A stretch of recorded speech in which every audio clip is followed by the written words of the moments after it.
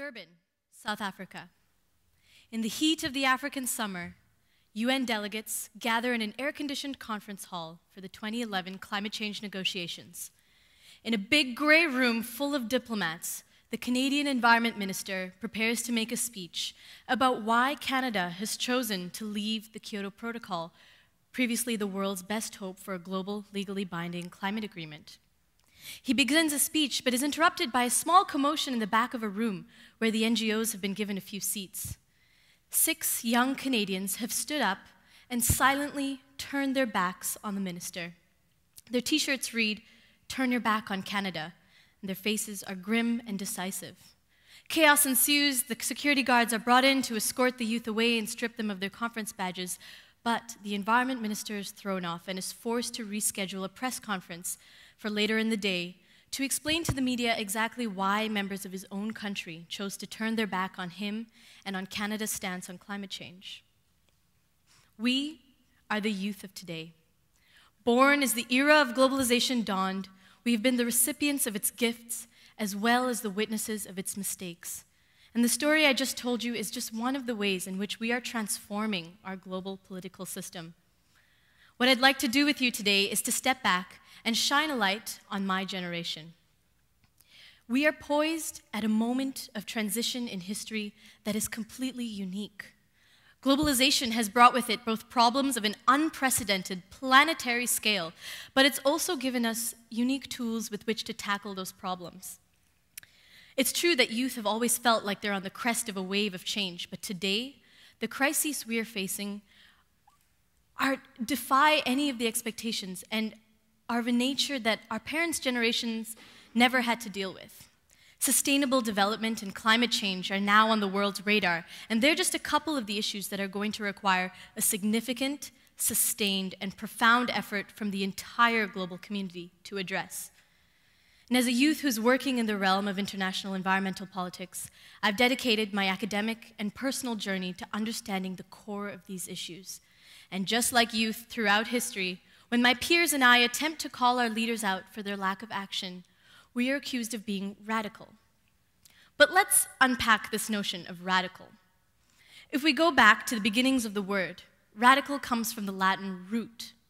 When a seed releases its first root, it's called the radical. But what has this word come to mean in today's society and in our politics? In the popular usage, to be radical means to be extreme. It means you support politically either the extreme right or the extreme left, usually the left. It is a word that has come to clash with progress, to signal the end of discussion, and to immediately cause politicians to stop listening.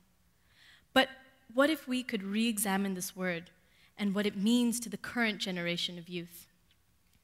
As young people stepping out of our optimistic university bubbles and encountering the world for what it is, our participation in the politics of the system could go in one of 2 directions.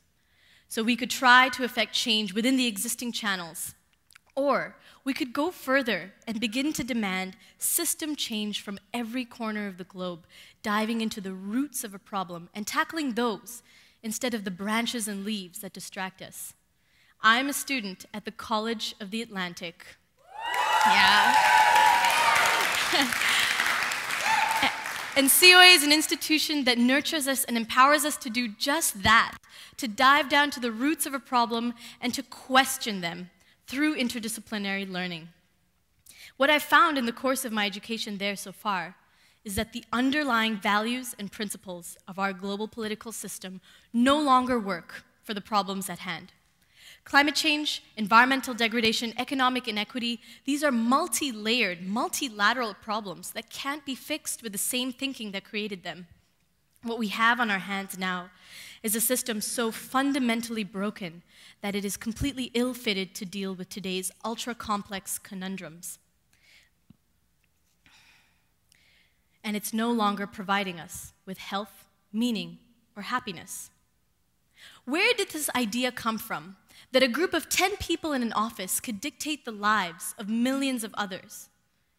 Where did the idea come from that corporations can have more legal rights than people?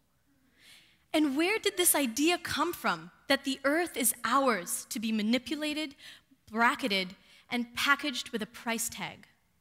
Stemming from the European legacy of the Enlightenment, ideas of man's dominion over nature and the hierarchy of some people over others are ideas that have permeated all levels of society through space and time to the point where we no longer think about them, but rather accept them as the status quo. And these ideas, these anthropocentric, human-centered ideas, have informed the missions, methods, and decision-making processes of our social and financial institutions, which in turn are the ones that make large-scale decisions regarding development, growth, and billions of people's lives and livelihoods. As engaged youth dive down to the roots of the system we see around us, we find that the roots are rotten. Moving through this academic project, I have all these questions rolling around in my head. We're a generation in turmoil, but I find that all the questions we're faced with actually boil down to just one. How do we uproot old concepts and plant new, healthy ones? The youth, engaged youth today, are plugging into a state of global transition in which the nonprofit world and non-state actors are becoming a force to be reckoned with. The aim of this movement of people working for a better world is simple. We want a decisive and definite move away from the Enlightenment era's man's dominion over nature and towards a sense of humility, respect, and integration with the earth and with the biological resources that sustain us. When considering building a pipeline, for example, we want consideration of all aspects, environmental, social, and economic. When we consider which industries to invest in, we want our leaders to divest from fossil fuels. And when we try to negotiate a global climate treaty, we want climate justice and the inclusion of future generations, our children and their children, as equal stakeholders in the game. What we want is an integration of people, the environment, and political ideology. Equity now and equity for future generations. These things are not mutually exclusive. If this is what it means to be radical, good. We can afford to aim for no less. I'm committed to a future that is radically different from this world that I'm living in today. And in my vision for this future, we have an evolved understanding of what it means to be human, of what it means to cooperate and to move our species to new levels of compassion, fulfillment, and meaning. I am also determined to help explode the traditional narrative of business as usual and see what new thing we can create in its wake. The point we have arrived at today is that the radical must become the status quo. And if you take anything away, I hope that you take away that. Because in today's world, it is no longer extreme to call for a more holistic and integrated way of looking at people's relationships with each other and with our natural environment. And it's no longer extreme to call for a new type of decision-making at all levels of society. Scientific systems theories attempt to explain how dynamic systems emerge out of what appeared to be complete chaos, and how huge changes in these systems can come about through small perturbations at the fringes of the system. Small voices calling out, many small acts of dissent. These will come together to create that dynamic systems change we're after. And that change will spread to the core and reintroduce some notion of values and of principles into our global political system. This is the dream that I and other like-minded youth are working towards. And we have the tools of globalization, the internet, and the power of the media narrative to help us get there.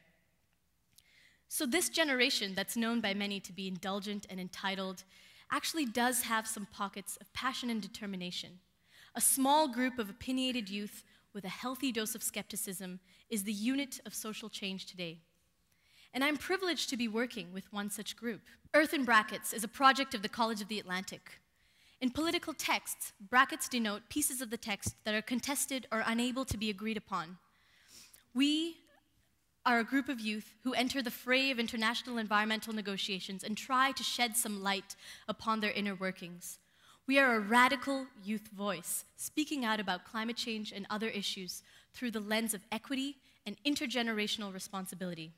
And actually, as we speak right now, Earth in Brackets is back at College of the Atlantic hosting an international youth conference where we're bringing together youth from all over the world to start collaborating towards our meaningful engagement in the next climate change negotiations.